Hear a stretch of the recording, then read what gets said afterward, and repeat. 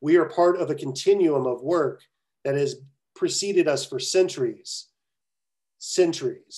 And it's an honor to be able to do this work, not because of the recognition, but because of the fact that we get to do work that's outside of self. I've done the work where it's all about self, and making money isn't actually that hard. Doing this kind of work almost feels impossible sometimes, as I know that you know, right? And so the name of your organization, 821 Project, you know, I have no idea if you take yours at all. Like, it sounds like to me it's more reverent. Just so you know, the Walls Project is actually a total sarcastic, tongue-in-cheek. Like, it's a metaphor. Like, it's, everybody just assumes that it's because of the murals on the walls, which is exactly why it was easy for people to understand what we were doing at first.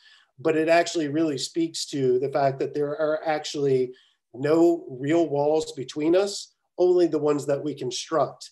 And make no mistake about it, systematically, they are very much there.